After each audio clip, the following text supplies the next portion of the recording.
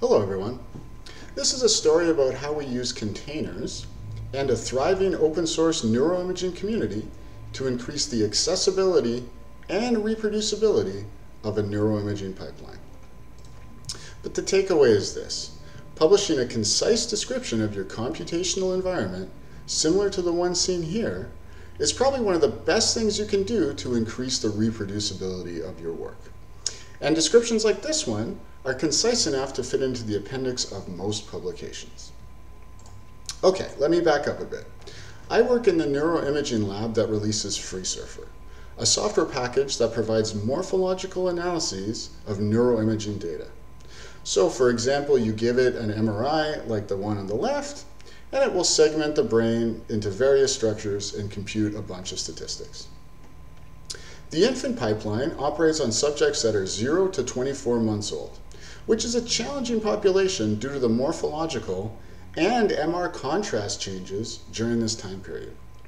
FreeSurfer's infant pipeline is a key tool in an ongoing collaboration between Massachusetts General Hospital and the University of Cape Town to study how the gut microbiome and human milk oligosaccharides mediate the impact of maternal HIV infection and antiretroviral drug exposure on infant brain development.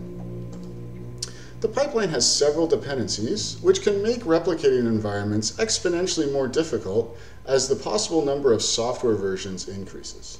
And this is for sophisticated users. Replicating exact environments is near impossible for others. Containers provide an elegant solution to this problem. Environments can be specified as a text file, like the one seen on the left, called a Docker file, and tools like Docker can be used to build, run, and share environments with collaborators. Now, while Docker is great at specifying environments, it lacks a framework for easily reusing individual components. While multi-stage builds partially alleviates this problem, a tool to help mix and match software versions and create Docker files would streamline the process considerably. This is where NeuroDocker comes in. NeuroDocker is a great open source tool to help pick and choose exact versions of software packages and easily create Docker files. For example, the NeuroDocker command on the left generates the Docker file you see on the right. And you can see a full list of the software they support in the templates directory of their GitHub repository. NeuroDesktop is another great open source tool that, building off of NeuroDocker, packages all the neuroimaging tools into a convenient browser-accessible environment. On the left, you can see Freeview, which is FreeSurfer's GUI, is being used to inspect the outputs of the pipeline, all running inside a Docker container and accessible via a browser window.